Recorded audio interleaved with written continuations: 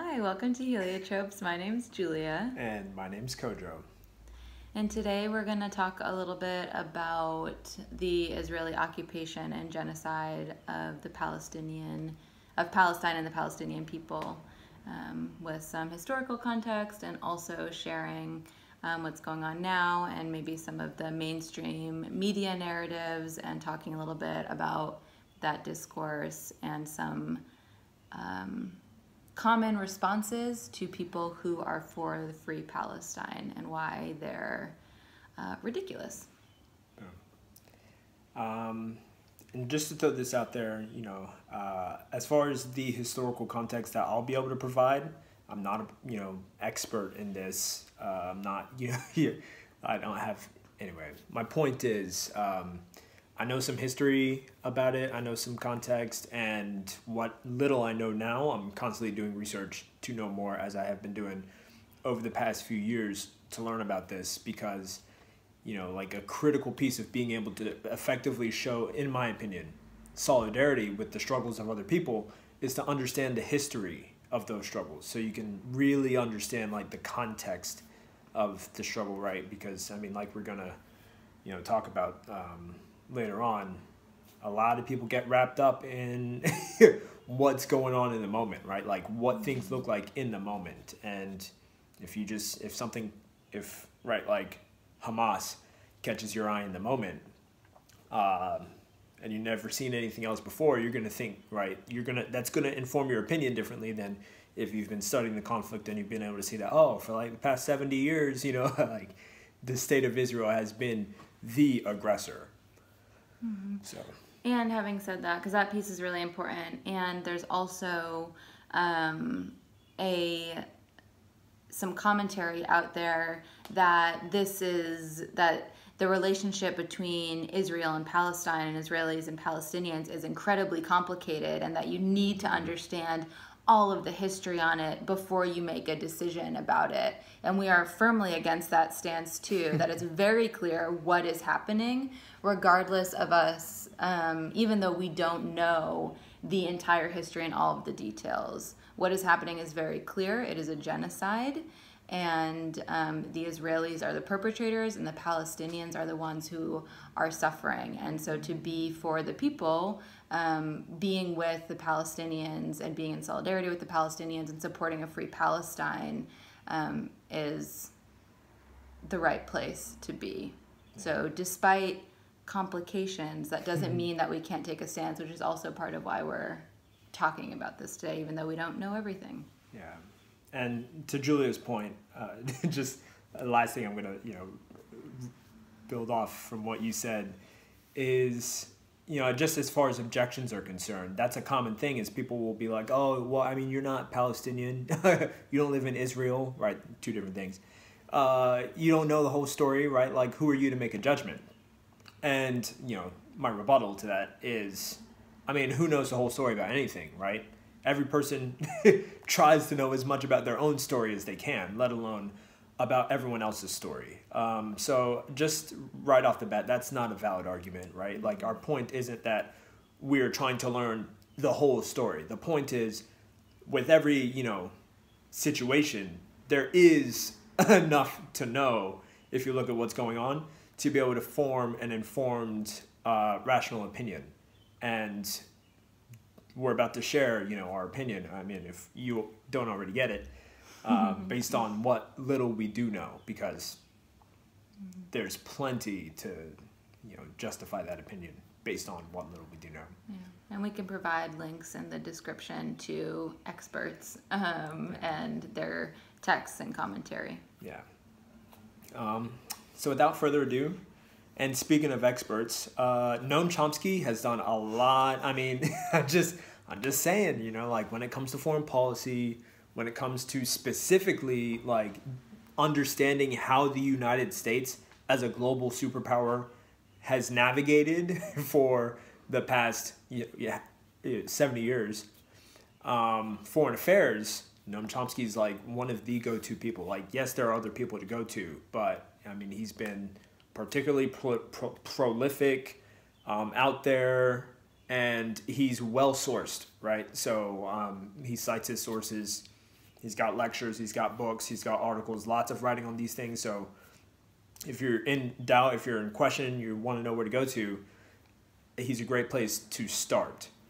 And one of the things he says about this conflict is actually, very similar to what Julia just shared, as far as a lot of people do, get bogged down in this idea that it's a very complicated situation. I think I learned in school that, like middle school or high school, that the conflict goes all the way back to like 2,000 years, which is ridiculous because I feel like I had pretty good history teachers in high school. So like the fact that one of them might have even said this is kind of, nuts. But no, I mean, like Noam Chomsky's position, which again, if you look at all the facts, makes sense, is that no, this is the answer is very clear. As far as what to do, it's okay. So I guess we go back. If you don't know, and maybe we can timestamp this for video purposes. If you don't know what the conflict is, what's going on? Thanks. What's happening is in World War I. In order for the Allied powers, Britain, United States, France, whatever, to win the war, Britain went down to like Israel, Palestine area and made a bunch of deals with a bunch of people. They made some deals with Italy. They made deals with France, I think. They made deals with different people, about Turkey, around the area that is today known as Palestine, because that area and like Turkey and like most of the Middle East belonged to what was called the Ottoman Empire. This is a little further back than you need to know, but the point is you can trace really the roots of this conflict to World War I and Britain. So like as with most of existing problems in the world today, you can trace them pretty handedly back to Britain. Britain issued the Balfour Declaration, which was just a statement by someone whose name is Balfour, that said that, hey, like, whether it's good or bad, we think that it's in the best interest of everyone for there to be a Jewish state, and for that state to be Israel in this contested land that we kind of like promised to a bunch of different people, everyone except for the Palestinians who were living there. Fast forward a few years and the Holocaust happens, and really we go from the Holocaust in like 1939 to 1945. We go back 100 years to Europe at the time. It was just super anti-Semitic, right? So that is important to keep in mind because it's going to again inform a lot of the current arguments today around this issue. It really, like all of that, anti-Semitic violence from, and not to underplay or downplay it or anything. Like what happened in like the Holocaust, as far as the Holocaust, that was a very clear progression of what would happen, what one would expect to have happened if really the, anti-Semitic sentiments that were roiling in, 1800s, 1900s Europe weren't addressed. And of course they weren't. And then it wound up in this really gross, systematic recreation of everything that Europe did to African people, except this time they were doing it to Jewish people. So that happens, except, of course, not to be like this, but like when it happens to African people, people are like, write it out of history. But, when it happened to, Jewish people, Jewish Europeans, because it's also important to note that Judaism is not an exclusively European phenomenon. It actually originated in the Middle East, and, some of the earliest adopters were African people. Really important to keep in mind. But, unlike the African situation, after World War II, pretty much the UN, which was formed, promised the land of Palestine to opened it up to Israeli settlement. And that began like really the modern troubles. Anything you want to? I think an important part of stealing that land is also that all of these countries didn't want Jews to settle in their lands, right? So like during the Holocaust, and one of the reasons that so many Jewish folks were still in Germany and Poland in that area at that time was because other countries were closing the borders, including the States, right? And so, and the United States had a significant role in taking Palestine and creating the Jewish state of Israel. Right. Yep. And this is also going to be important coming up, but again, as much as I cite Noam Chomsky on this, podcast, this is particularly this is where, again, if you're going to go to him for anything, go to him for knowledge on this. And he tells this anecdote from his own experience. When he was young, he got his start in activism as a Zionist youth activist. And pretty much what his position was back then is that, Zionism is the movement for Jewish people to have their own land where they can exist in peace and security. That is a stark difference, right? His position hasn't changed, right? This is what he says is since then, since the 1930s, because he's old, his position hasn't changed on Zionism. What has changed is the definition of Zionism. So when people talk about Zionism today, it's really important to keep in mind that what's being discussed is not land or, security in the context of just being able to go somewhere and be at peace. What's being discussed is specifically statehood, right? And that's very different. When you say, right, that's the difference between just going somewhere and being able to exist and going somewhere and creating a government that can then impose on other people who are occupying that land. Mm-hmm. Yeah, that's one of the main lines for pro-Israeli people right now is that Israel has a right to exist. And really, states do not have a right to exist. Yeah. People have a right to exist in peace and safety and freedom. But Israel does not have a right to exist. The United States does not have a right to exist. Right. No right that's right. And this kind of gets into an authority thing. Because when you're talking about rights, this question of who's the ultimate authority on that.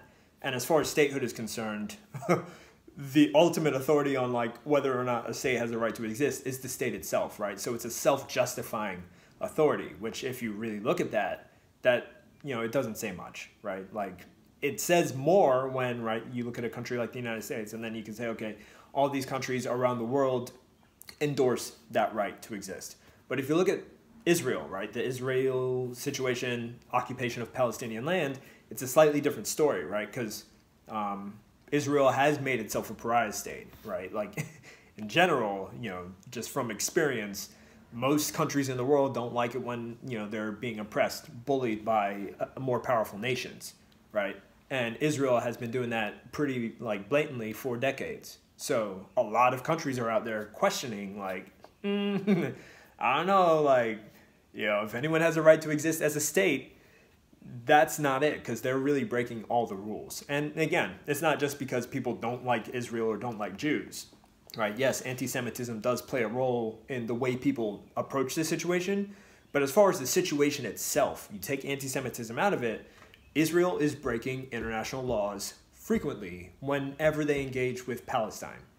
And that lends itself to, fostering this pariah state character where no one wants to associate with you, Mm-hmm.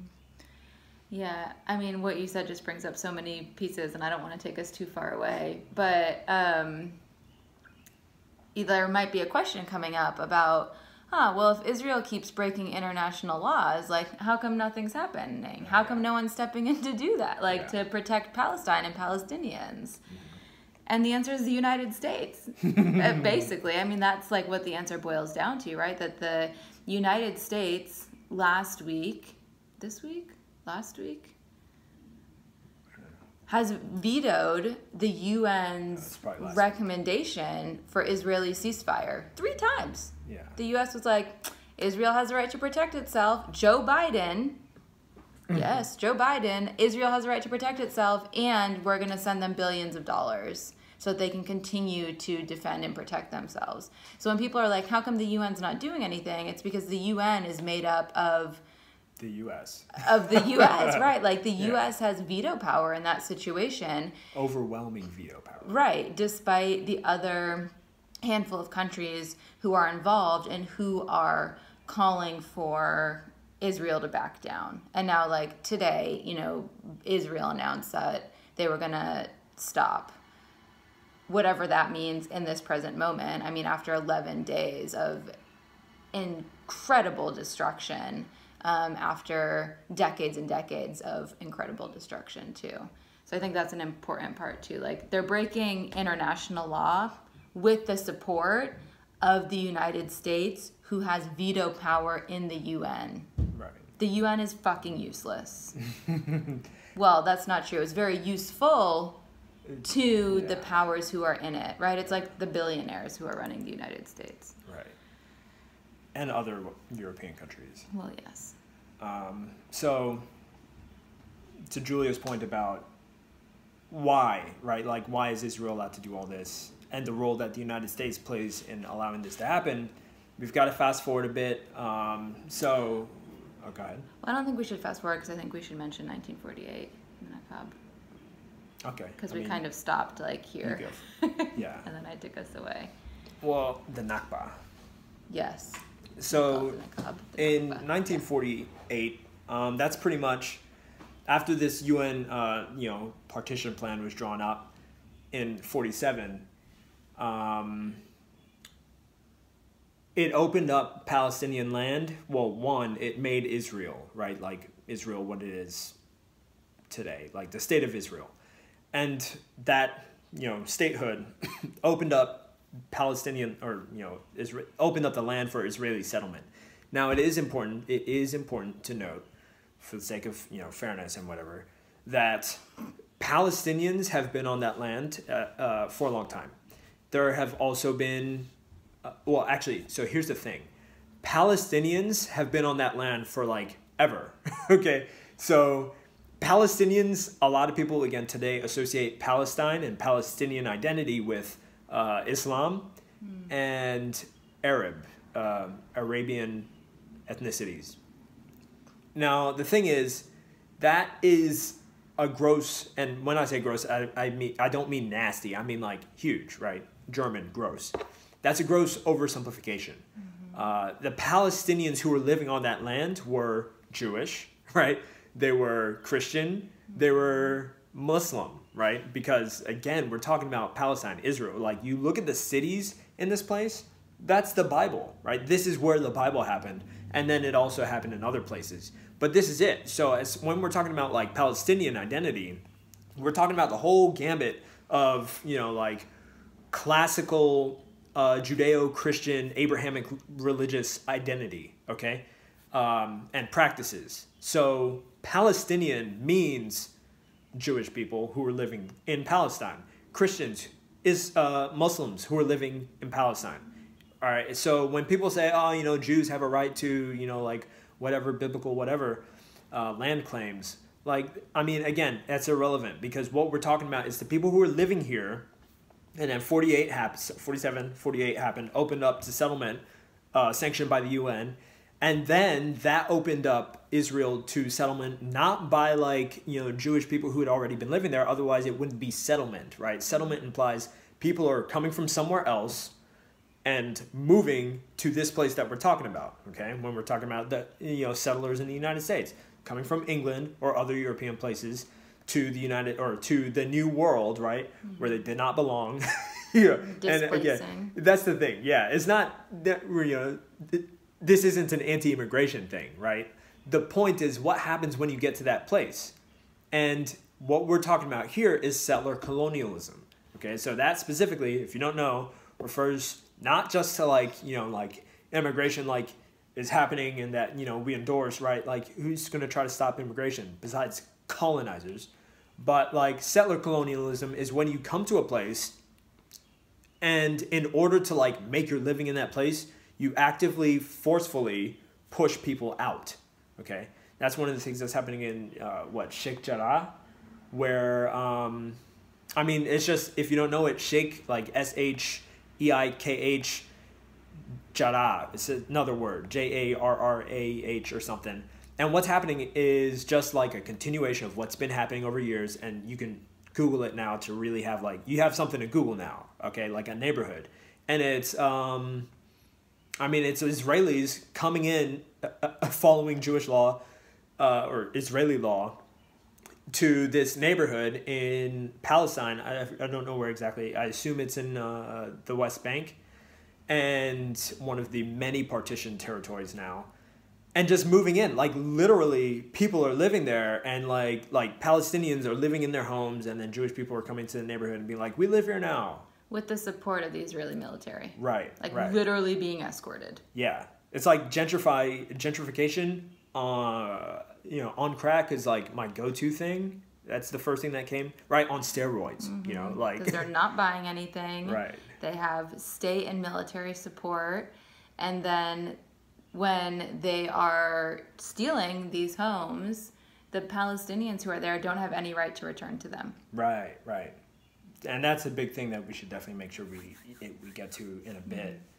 But yeah, I mean, my point with that is that Sheikh Jarrah is like, if you don't understand what settler colonialism is, that's one thing. Like, yes, you know, in the United States, it happened a while ago. We still need to like rectify that, right? It is the nation's original sin, but it's also Israel's original sin. And the thing is, just like in the United States, where it was happening literally, I mean, you could argue that it's still happening. But like, as far as when it like, you know, stopped in a certain sense, right?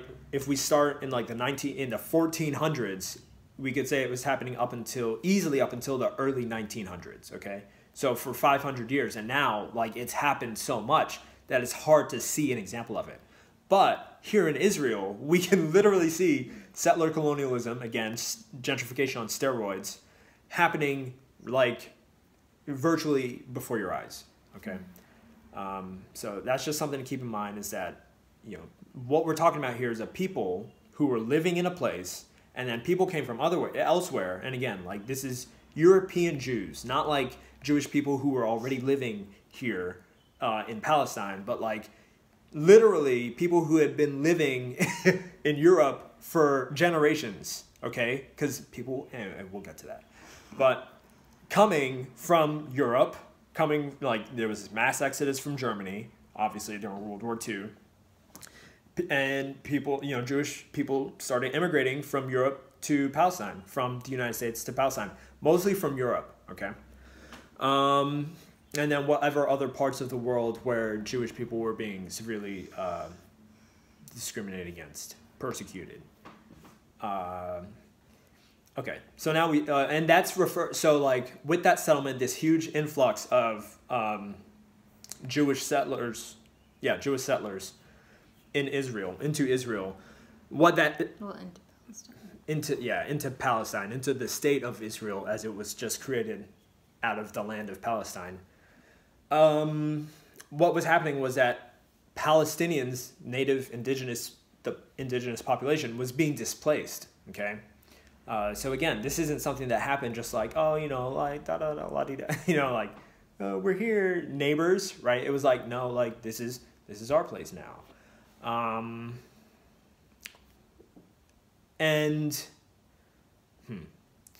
Okay, so, and it is important to keep in mind also, right? This isn't to say that, like, anyway, I'm going to fast forward. You have anything to...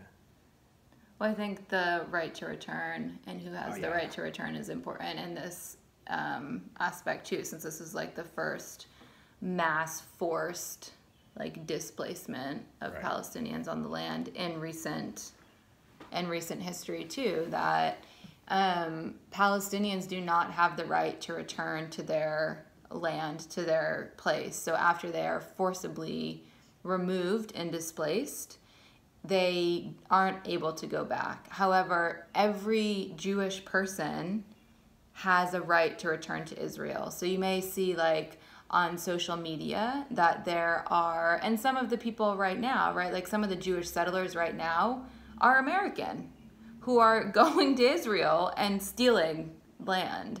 So you might be seeing on social media, like there have been some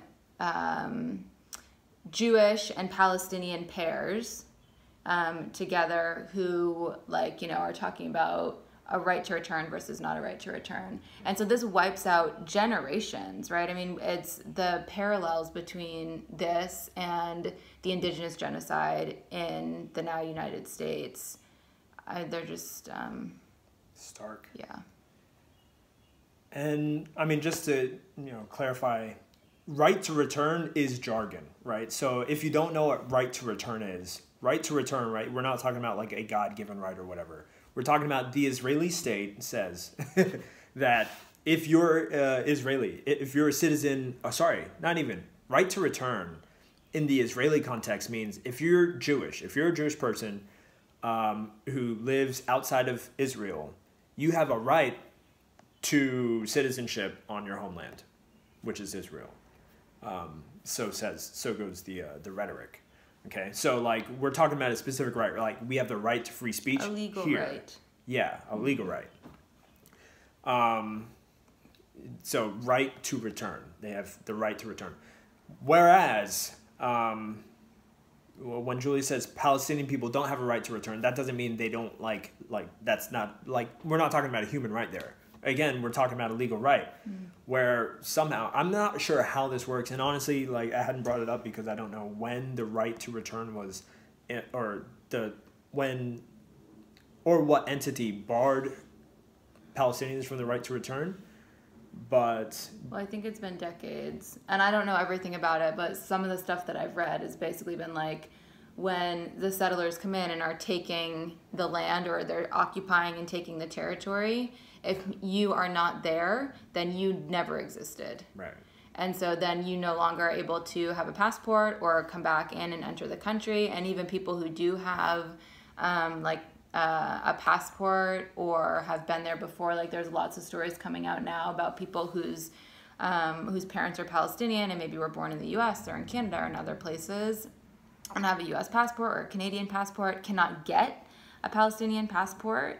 And when they return, like when they go to visit or whatever, when they land at the airport, they are put in the Arab line, like in the Arab room, which there are lots of conditions there, as you can probably imagine, and are questioned and then sometimes aren't allowed in the country.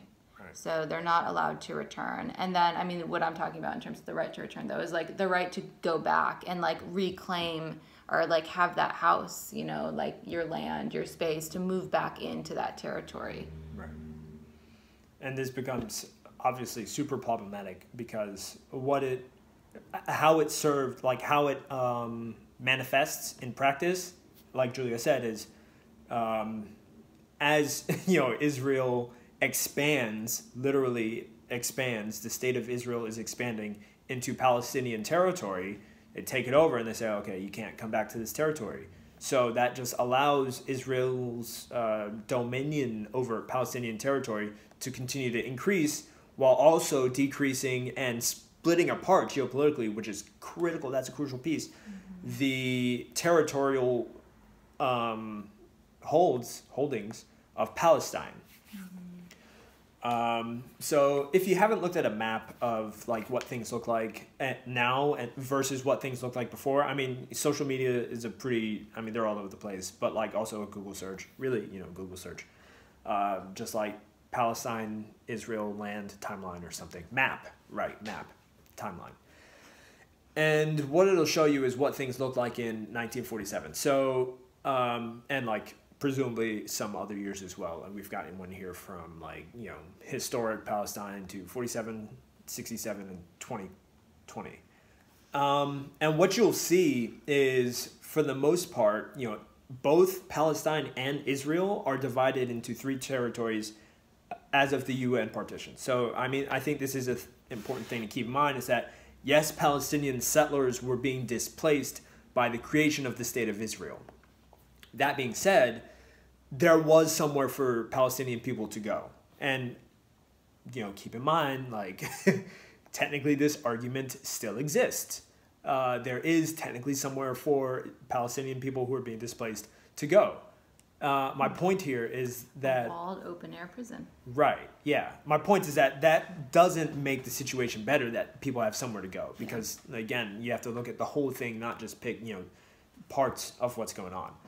But it just it's important to. I think it was important to note. So keep that in mind, right? Like there's 2 northern territories, Israel, Palestine, 2 central territories, and then 2 southern territories for both Israel and Palestine. Both Israel and Palestine had territories along the Mediterranean Sea, which, if you know anything about geopolitics, is very important because access to the sea, especially on the Mediterranean, right? Like that's a huge, like even going back to, again, antiquity, trade, like it's an ocean, right? It's a sea, and the waterways are super important for trade. So that's super important to keep in mind.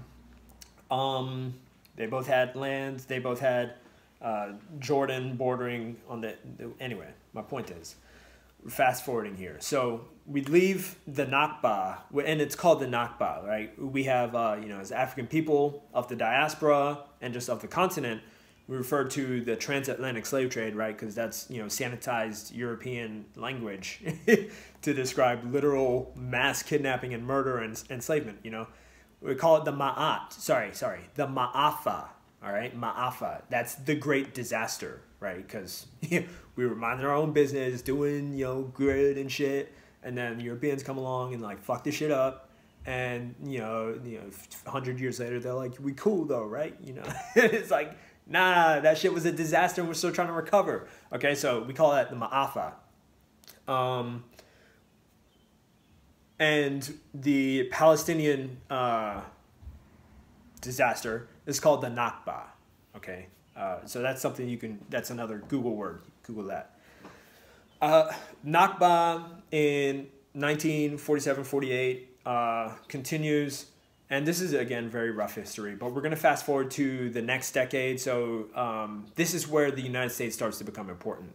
If you know, again, U.S. history and world history, 1950s and generally like the immediate aftermath into the 50s of the World War II was the beginnings of the Cold War. And the thing to keep in mind with the Cold War is that it was all about power, right? So after World War II, the major rivals to U.S. power, being the European countries, Britain, France, Germany, were in shambles, right? The Marshall Plan happened, so the U.S. is like, yo, we're going to lend y'all like a ton of money, okay? So you can recover and rebuild. And low key, like the Marshall Plan, all that money that was being lended, that was, like investors, American businesses, American companies investing in European infrastructure and, businesses so they could like, as Europe rebuilt, they would be able to profit and like take ownership and stuff like that, blah, blah, blah. But it was, there was a lot of power plays. So like the United States is over here like, yo, like our former main competitors are now like, in debt to us, right? So we're going to treat them as such. Meanwhile, like everyone else who couldn't stand a chance is just going to continue to not stand a chance of like resisting our power, right? So the real only thing we have to worry about is Russia. And we don't even, so one of the big myths about the Cold War, and it's not like so much a myth because yes, nuclear threat was real, still is, it still is, by the way. So as much as people made a big deal about it then, there's something to consider, right? That we aren't still making a big deal about it now, right? The question is why, right? Anytime you're like, oh yeah, the World War was about nuclear, whatever. It's like those threats have only grown in a very real sense, since the fall of the Berlin Wall.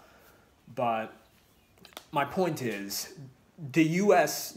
central planning, right? So the people in like the Pentagon and the White House, in all of these high-level government buildings associated with, foreign policy, like what the U.S. relationship with the rest of the world is, they were pretty much like, we need to control this shit, right? We have the Russians to worry about, and we're going to worry about them. And the best way to handle that situation is by controlling as much as we can. And also the resources, because again, we go to Africa. And this is actually where we're going. So we go to Africa, just in general, think of all the conflicts that were going on in the 1950s, right? Like Look in South America, I'm not even going to name it. There was a lot going on. Look at, what's it? Asia, right? Like Korean War, 1950s, whatever. There was, again, a lot going on. And meanwhile, like Africa is still there with all of these resources because, been dominating, extracting resources from Africa for decades. And now, like, nuclear technology is a huge thing. And like the Congo has like the prime deposits of uranium, right? So we got to control the Congo. Cuba's happening, so we got to control Cuba, And the major thing that the biggest threat, right? Because so many of the United States sources for like raw material were outside of the country, and because those same sources were, like the sources for other nations, right? Like, again, their competitors, England, France, whatever, like the former colonial powers over Africa and the rest of the world. Right? I mean, if you've ever played Risk or like Settlers of Catan, right? It's all about like the resources here, okay? So one thing that a lot of people think is that, the United States wants to control the Middle East for resources. So we can get all the oil, right? The fact of the matter is, if you look at all the, documentation or, check your sources always. But the evidence suggests that it's not that we want the oil, is that we want to control the oil so we can control the other people who need it, right? Like we have our pipelines, we have our sources, especially now. We've got fracking, right? So people would be like, oh, we have, our ways of getting fossil fuels. Why do we need to fuck with anyone else's ways of getting fossil fuels? And the point is, if other people have unfettered access to their own resources, they're going to be, they're going to develop independently. They're going to vote democratically. They're going to do what's in the best interest of their nations instead of doing what's in the best interest of our nation. And that's going to fuck us up somehow, And people will lose money. And people, yes. And that's really the thing is like investors in those nations will lose money. So, if you've ever wondered who writes our foreign policy, that's who it is, Bill Gates, Elon Musk. Yeah, fuck them. Rockefellers, yeah. But so we're in Israel, and what I'm getting at here is the strategic asset theory of like United States support for Israel. And what that says essentially is, it's really a hypothesis, it's not a theory, but it surmises that the reason the United States is backing Israel goes back to, again, the 1950s when, like, in 1953, the U.S. participated in a coup of, Mossadegh, I forget his first name. He was the democratically elected prime minister of Iran. And, 1953, the U.S. overthrew him. Oh, that's where I was going after the Korean War, was Iran. And overthrew him, installed, like, that's what we do, right? We install dictators that we like, and then say they were democratically elected. Or we just say that they're, like, really strong, good people until, they failed to do their jobs, right? Like Saddam Hussein. But Iran was installed. Iran was supposed to be a strategic asset, in the Middle East. Saudi Arabia was supposed to be a strategic asset, still is, in a sense. And then, like, people were looking at, the United States planners were looking at Israel being like, they could be of some help, right? So we're sending them some aid, whatever, blah, blah, blah. But, like, in 1967, right, because from the 50s to the 60s, after the colonizers had left, on paper, or not on paper, after they left on paper, African nations, right, the planners started worrying about what Africa was going to do. That's why you get the assassination of Patrice Lumumba in 1960. You get the ouster of Kwame Nkrumah from Ghana in 1966. And, like, so many other people and, administrations. And, like, this just to name the endpoints, right, let alone all the stuff that happened leading up to these things. So one of the people, Abu Gamal Nasser, his last name was Nasser. I forget his first and middle name. Or his, whatever. But he was the president of Egypt at the time, and he was a Pan-African president of Egypt. So obviously he was like, not only am I for an independent Egypt, but I'm for an independent Africa, right? So by 1967, the United States saw him as a threat and wanted to get rid of him, even though like when he first came onto the scene, the United States was like, oh, maybe we could fucks with him, like not as in like fuck with him, but like, we could get along with him. Then they were like, nah, he's about this democracy shit. He's about this, independent nationalism shit. We can't do it. So long story short, 67 comes along, 6 days war with Israel, or it was the Arab-Israeli war, and it was a 6-day war, I think. I might be getting my conflicts mixed up. But point is, there was a big conflict in 1967 between Egypt, Israel, possibly, anyway, it was an Arab-Israeli conflict. And Israel kicked in at the last minute. The United States was kind of worried, wanted, someone to step in there and take care of, the Arab nations, and Israel did the job. So from 67 onwards, the United States was like, okay, so like Israel's locked in as a strategic asset, to make sure we advance our interests in the region. And that's pretty much what you're seeing today, is, like all of these Arab nations looking at Israel being like, they're like a clear threat to like our independence, right? To our autonomy. And, I mean, if you look at the behaviors of Israel, like not only internally, from that point on, like, okay, so we get, 67, something else that's important to note is that as a part of that war, that, very short war, that armed conflict, Israel forcibly invaded parts of Palestine, right? Like to take over more land in Palestine. And that was, so there was a UN resolution that, 242 that eventually said, nah, you can't do that. Like whatever land you took in Palestine, whatever land you took into Egypt, right? Like you got to give that back. And what that did was establish like internationally recognized borders that people agreed upon. Okay, so at first, the Palestinians were like, people agreed upon. Yeah. Because by this point it was like, it'd been 20 years. I mean, like obviously still a lot of Palestinians, who were, alive, and kind of upset about this whole situation, right? But yeah, I mean, I'm not even going to try to speak for Palestinian people at this point. Yeah, like that people agreed upon. But, like in general, this was a unanimous agreement in the UN. And, again, internationally recognized borders for two states to coexist within this land formerly known as Palestine. So that's a good point to come back to. We fast forward into just like Israel, blowing through that and being like, fuck it, we're going to continue to antagonize. And then like Palestine responding, being like, fuck it, we're going to like, start fighting back. And then that's when you get into the real serious, like, like violence back and forth. But, again, keeping in mind that it's not just like back and forth violence. It's Israel disregarding international law on a regular basis, being backed by the U.S. and by U.S. funding, mostly in the form of, military aid, which, again, is great for American investors who, like military industrial investors. And, I guess this is just another, like callback, but 1950s, for most of it, the president was Eisenhower.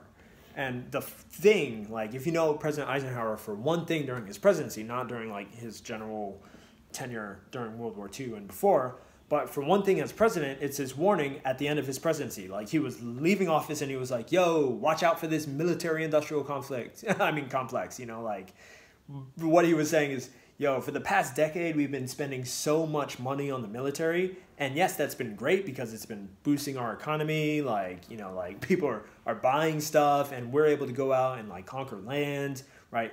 But we got to watch out because this is not some shit that we should be dependent on. We should not become dependent on like this military-industrial complex that we've developed under my administration. Fast forward like 70 years later, and we're still there.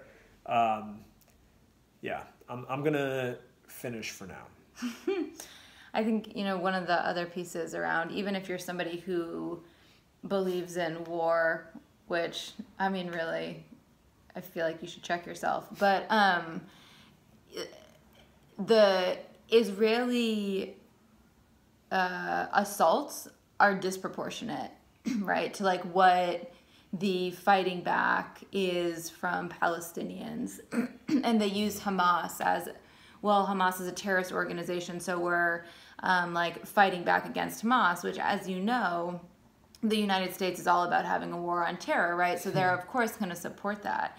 And when in reality, the Palestinians don't have tanks, they don't have an army, right? Like, they don't have any of the stuff that Israel has, right? The Israeli military is legit combing the streets with all of their fucking weapons and then carpet bombing. And the Palestinians are in landlocked spaces where they can't get out of. They don't have anywhere to go, right? It's like putting a bunch, they're just herding people into spaces and carpet bombing them. They don't have anywhere to go because if they go somewhere, the army will kill them or the military will kill them, right? So this idea that it's a conflict and there is violence on both sides, or this is a both sides issue, is complete bullshit, right? It's the Palestinians and Hamas are responding to Israeli occupation and pushing and pushing and pushing further and further and further. And they are fighting back and pushing back and using violent resistance to do that. And that's where these both sides conversations come into play, when people are like, there needs to be like a ceasefire on both sides and I condemn all violence, right? And it's the same narrative over and over and over again around peaceful resistance, and we'll accept it if it's peaceful, but like, you won't, because the Palestinians weren't doing anything when you came in and took their fucking land, right? So that should be something, like, I really, that is one of those like mainstream narratives that is just the way that the media and the way that the US government and government officials and the Israeli government and government officials in other countries, you know, across the world are molding their message around that to increase people's terror around like Hamas and terrorism and fear and like, look, the Palestinians are launching rockets at us. I mean, it's false. Like, it is wrong, and you can see that in the death toll. You can see that in the land destruction, right? And then you have like media outlets in the United States covering when an Israeli child was murdered by a Palestinian, by like a Hamas rocket or something like that, right? Where it's a whole page of coverage about this story. Is it terrible that that child was killed?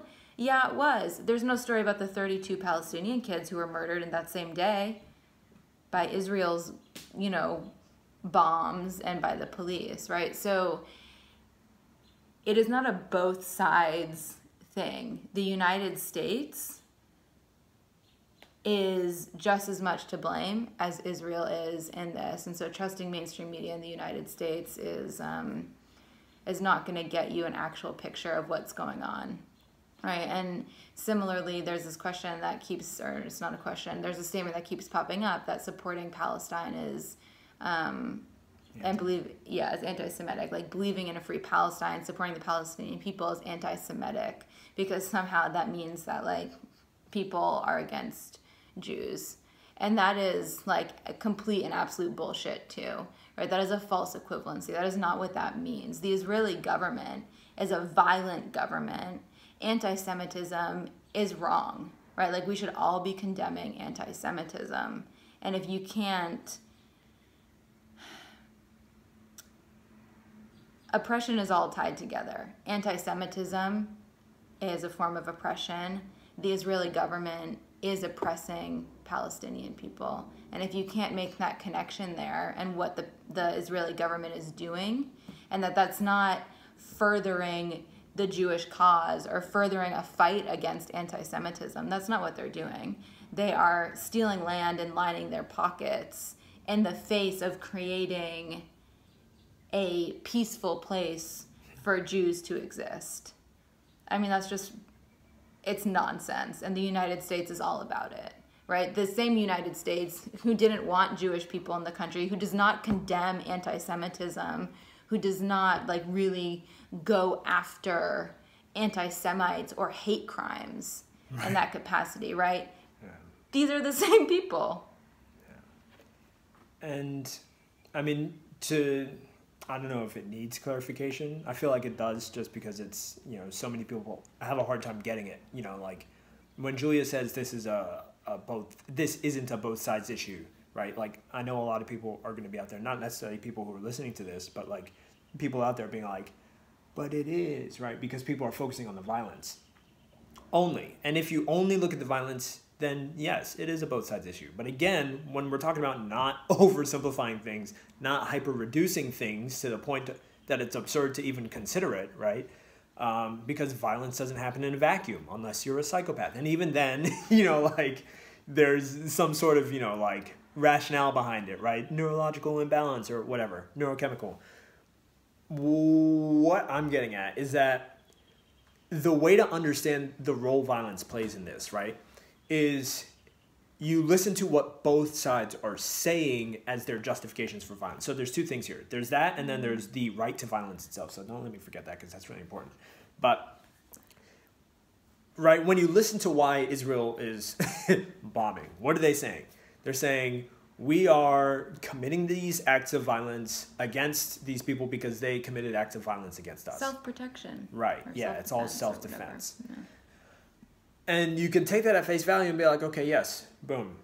But then you enter like this really, it's not even precarious, it's just a dangerous space to be in, where like literally violence begets violence. And the justification for perpetuating violence is either in response to violence that has been committed or in anticipation of violence that will be committed against you. And in terms of international law, that's ridiculous. Like that's not a place to be in, right? Like if Hitler was like, yeah, you know, I killed 6 million Jews because I anticipated that they were going to commit violence against me in the future. Like, that's not it. That's a no-go. No one does that, you know? Like, sorry, not no one does that, but no one should do that. And my point being, if you listen to the Palestinians, right, and say, okay, why are you committing this violence? You say, oh, you know, like, one, they're literally, you know, like, committing this physical violence, like blowing our shit up, you know, on the reg with, like, high-tech military-grade weapons, you know, from the United States. But two, they're also, like, literally kicking us out of our homes. You know, they're invading our neighborhoods. They're, again, gentrification on steroids, right? Like, there's violence being perpetuated by the state of Israel against Palestinian people that transcends the overt physical violence, right? And that's the violence that we need to be paying attention to, because if you stop Palestinians from committing, like if you only focus on the violence, if you stop Palestinians from committing the violence that they're, you know, doing in self-defense, right? What's going to happen is, looking at historical trends, the land of Palestine is going to get smaller and smaller. More Palestinian people are going to die. There's going to be fewer Palestinian people. And then in no time at all, there's going to be no Palestinian people, and they will have been genocided.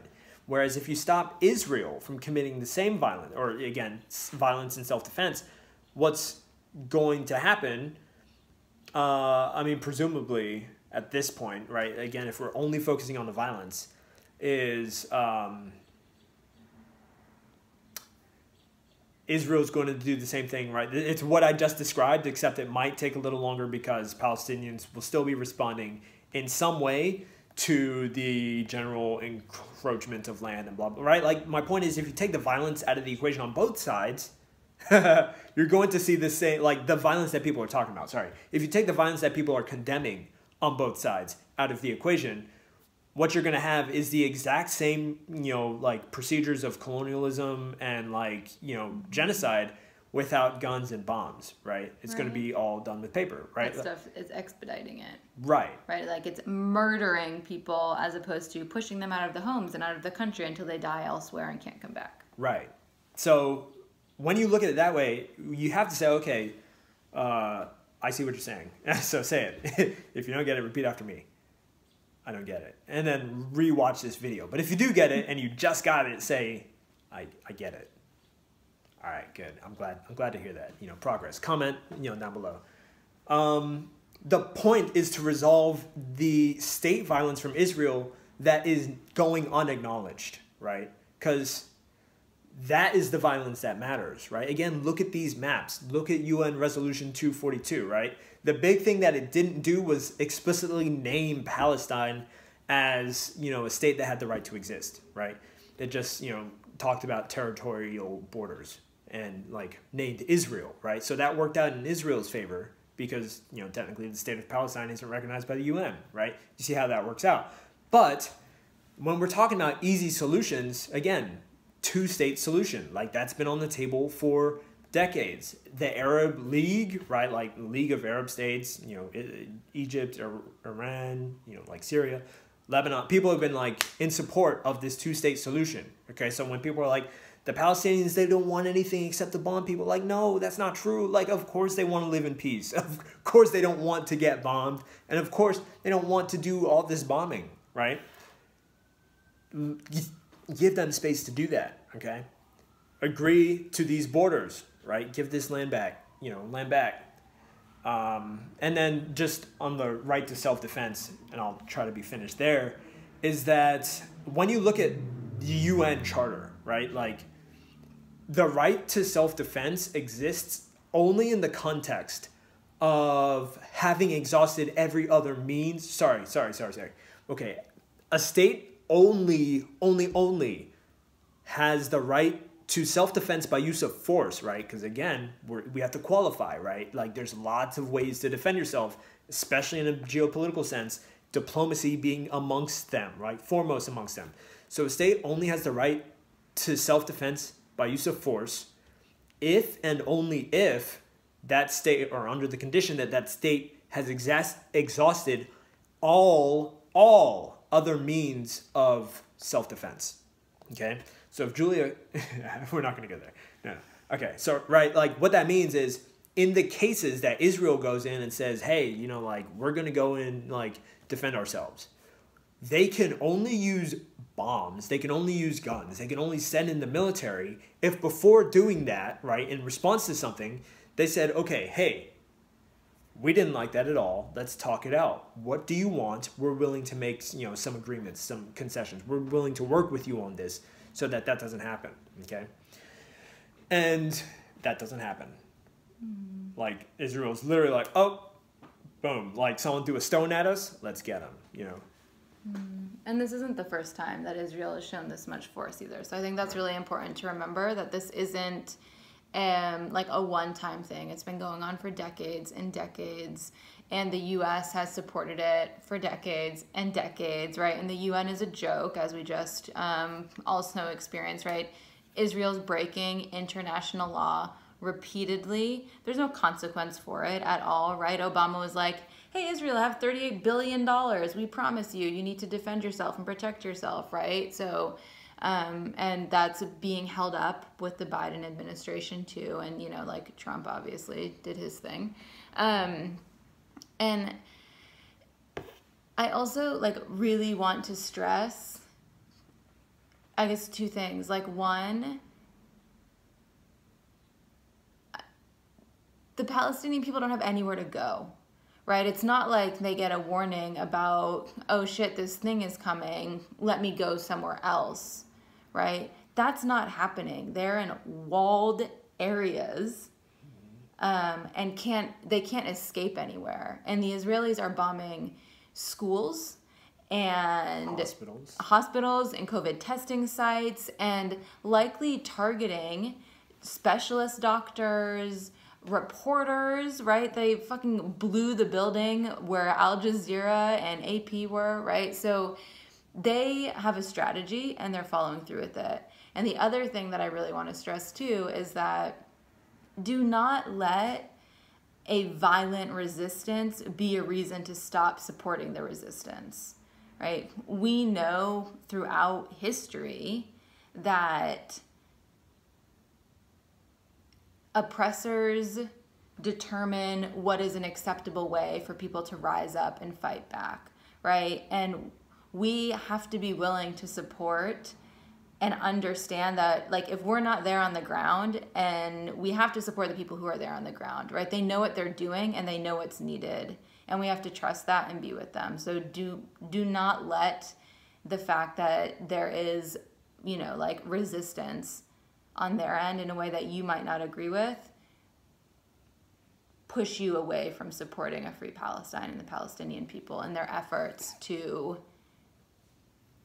liberate themselves from the Israeli occupation. Yeah. And I would say especially, right, like what Julia said goes across the board, but that's especially true if you're not going to lift a finger to do anything about it, right? Like if you're just going to be it back, you know, I don't agree with that violence. And also not do anything to like understand the situation or end the violence, shut the fuck up, you know? And I guess as far as what to do, because again, like one of the major important things to note for, especially for American audiences, is that here being in America, like this is where the problem is, right? American funding gets withdrawn from Israel, Israel stops, right? Like Israel has to listen to the United States, you know, because of the money, right? So big thing to keep in mind is that as far as BDS, you might have heard that as a possible solution to addressing the problem, because, you know, again, podcast point is to like help point out like context and then address the problem. Boycott, divest, sanctions. Right. Boycott, divest, sanctioning from like businesses that support whatever conflict. They did it in South Africa, do it all over the world, right, to varying degrees of success. A lot of people are like, oh yeah, BDS Israel. All right, but like Israel isn't funding itself, you know. So if you boycott, divest, sanction from like businesses in Israel, like, yeah, I mean, yeah, they might feel it, but like, you know, that's the easy target. The hard target is the United States, and it's only the hard target, one, because so many people aren't paying attention to it, right? Like Israel is a great distraction for the United States in that sense. So like, and we can post those too. What do you mean? I mean, there's like lists out there of companies too. Yeah.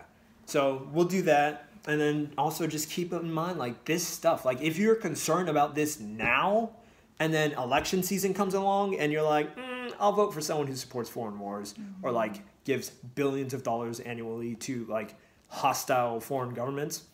What's the big deal? Like Joe, right? Jim Crow Joe. Like I'm telling y'all, like we're telling y'all, you know, that's some fuck shit. So like this stuff, I mean, like Julia said earlier, everything's connected, right? Like not just as far as forms of oppression, but everything, okay? So if people are telling you, oh, I'm not voting for this person because the stuff they do outside of this country is really like the stuff they support is terrible, listen to them and then vote for someone who's doing something better. Because he was candid about this. Like he wasn't open, you know, in front of it, but he wasn't like, yo, yeah, no, I'm not gonna like deviate from decades of, you know, like U.S. policy towards Israel. Like I'm not gonna do it. Whereas Bernie Sanders was like, yeah, fuck that shit, you know, like so yeah, that's all I'm saying. Yeah, I mean, like those things are important. And then